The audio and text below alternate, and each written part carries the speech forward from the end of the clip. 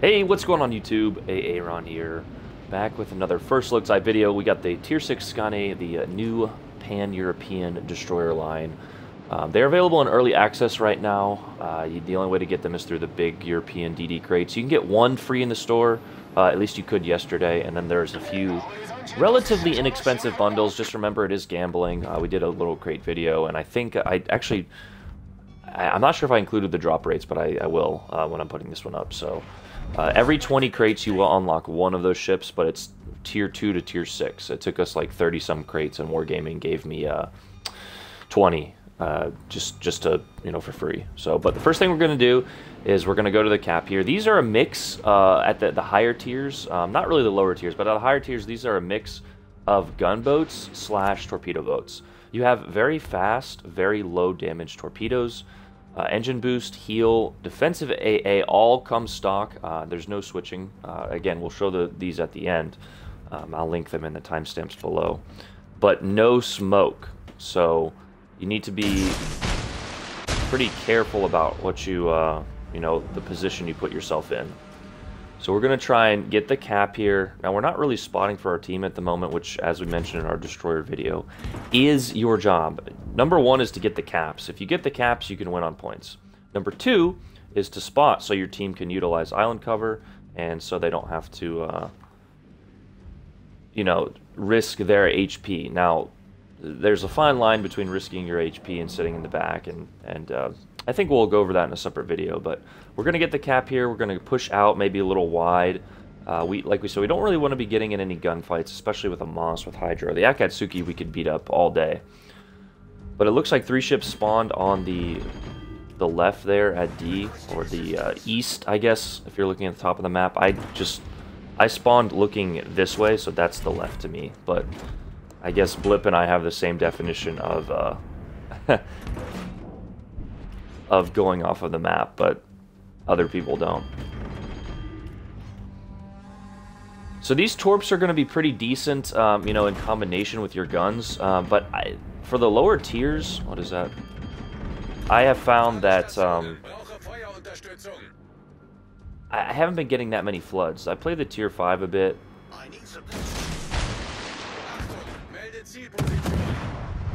We're gonna go ahead and open up here. Hopefully he turns in. Yeah, he looks like he's gonna turn. So 3.2 base reload on this one. We're running a more torp-focused build. Try and dodge any shells. Oh no.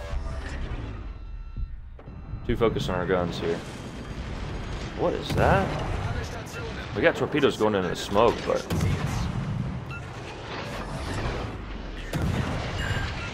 So the problem with these is you don't have that much health to play with, so when you are open water gunboating like this, it can be difficult to... Oh, that's the Bismarck. The Bismarck secondary. That's how it's done. Did we get the Ochakov? Okay, we got the Ochakov, which was the only radar cruiser on the board.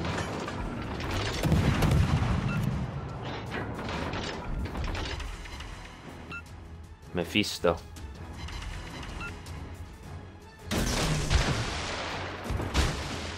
Well, actually, we're gonna repair our rudder and be careful. Yeah. Alright, he's down. Not the most perfect execution, but we're alive. We still have 3/4 of our health with 1 heal left, and we got the destroyer down. Now we're gonna sit behind this island cover and lob this Bismarck. We have torps on the way for the Flounder.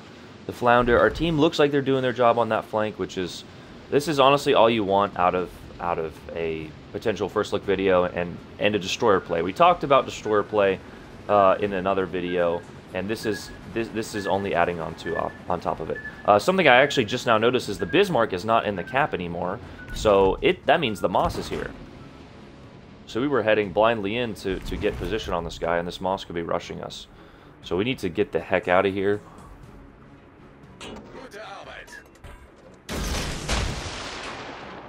Good news about these torpedoes is fully upgraded. They have 12-kilometer range, which is pretty nice. But like we said, they do very minimal damage, like 5,000, especially against battleship torpedo belts.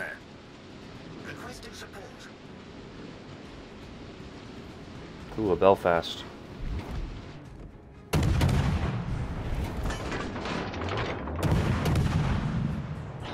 We didn't guess the right location.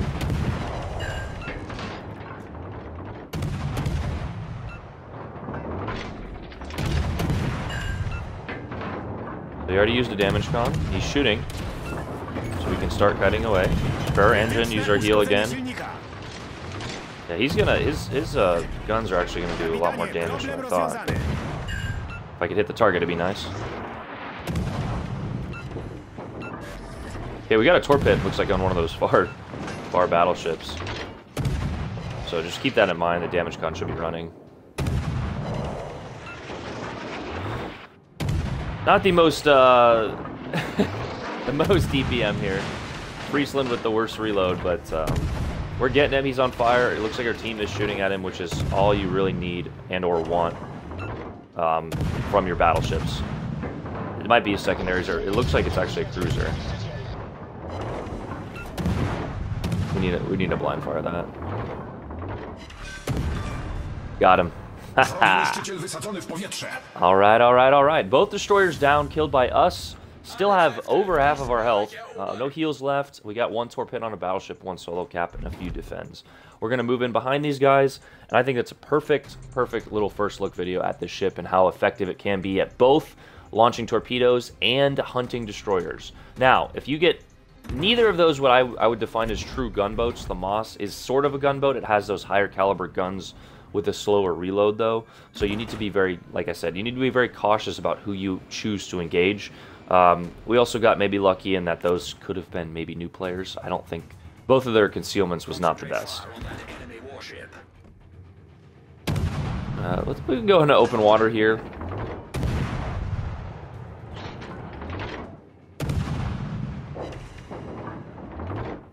Just score some cheeky damage.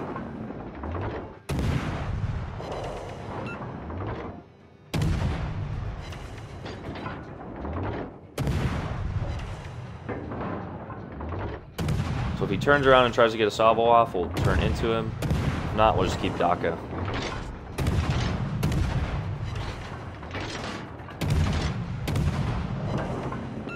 The reason I do that, the overview camera, is so I can see what's coming, because there's a battleship back here. He's not looking at us. This battleship's actually... Oh, there it is.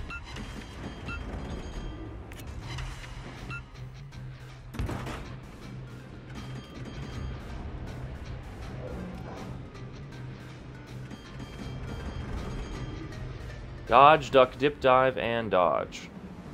Okay. What are the odds this guy...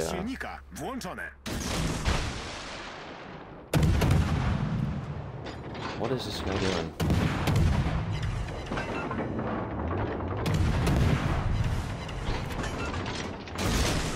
Completely unconcerned that I'm here.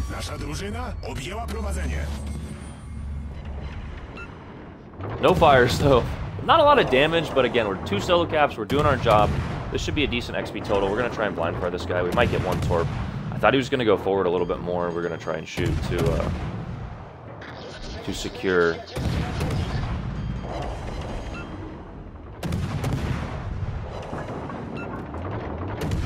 That should be 2 or 3 hits at least. Okay. 1. See what I mean?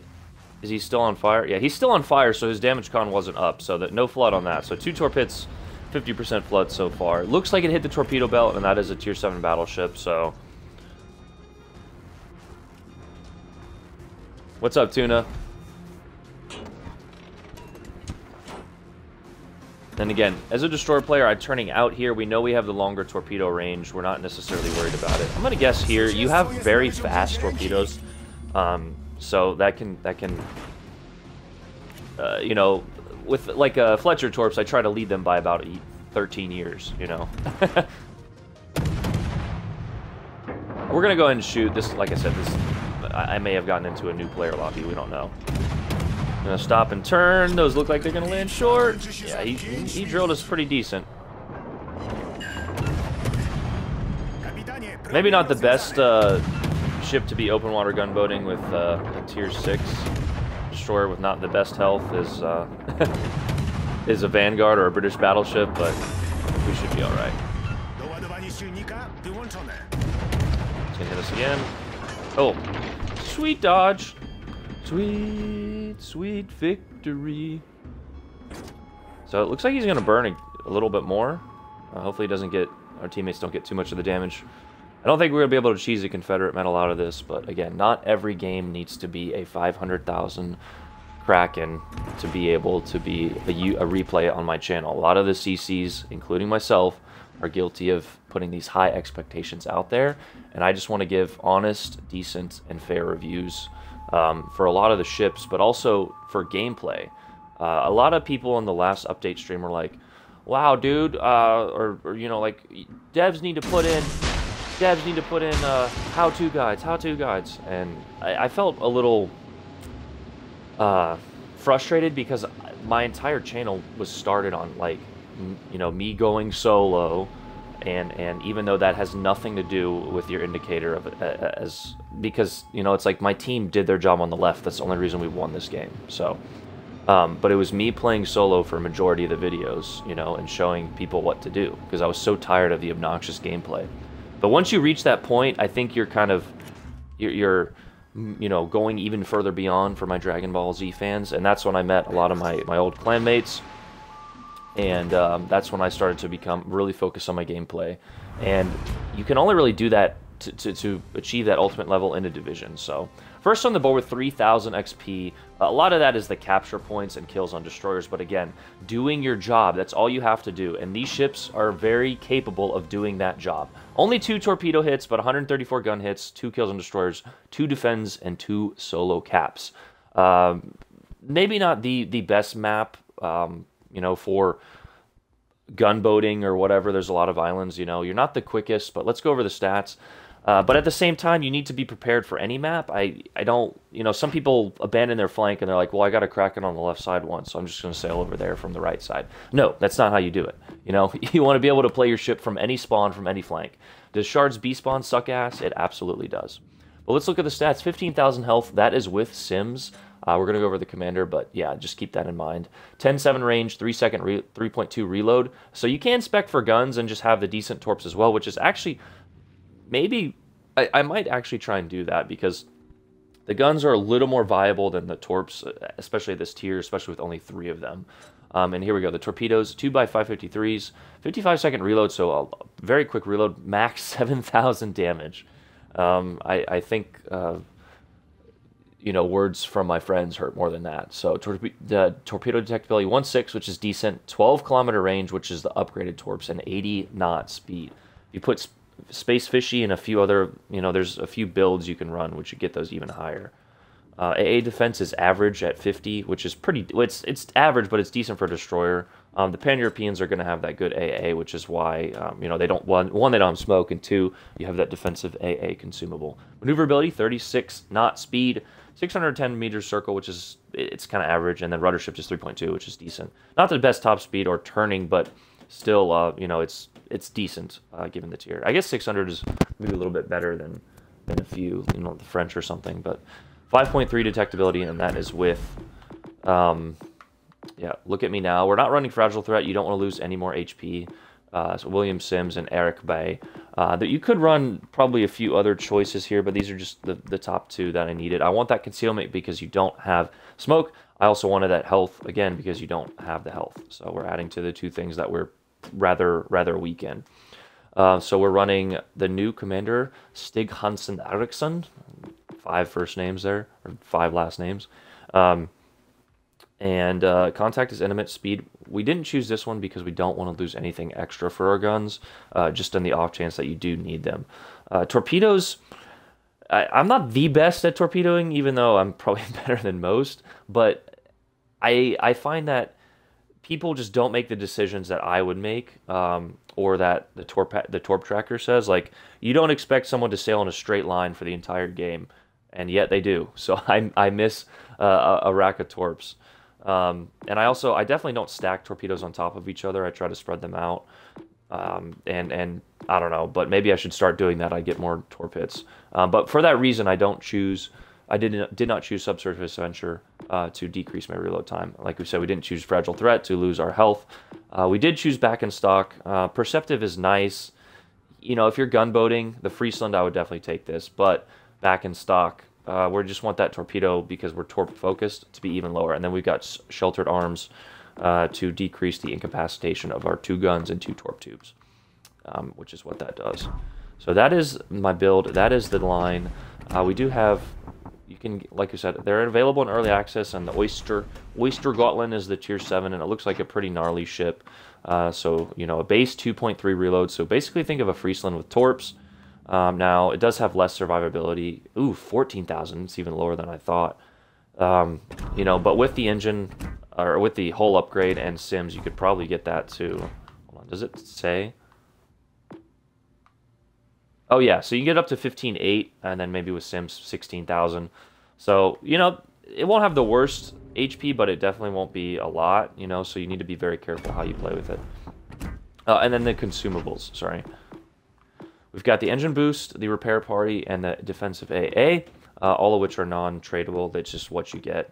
So be careful about which D-pad buttons you're pressing, or whatever the PlayStation calls it. So, and then we're running the. It looks so ugly on the screen, but it actually looks all right in the game. The European camouflage. So that is the video, guys. That is the tier 6. We got all of them except for the tier 2. We got pretty lucky with our crate video, so make sure you watch that if you haven't. That is the video. Hope you guys enjoyed it.